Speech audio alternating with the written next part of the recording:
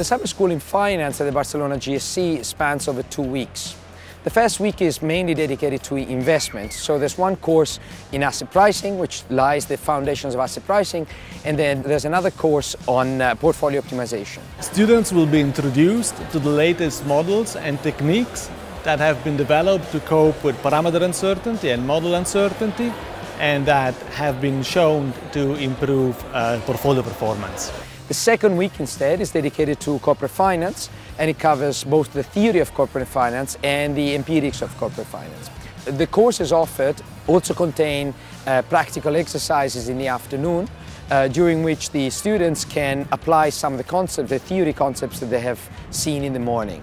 And a lot of emphasis is given to coding and working on real data.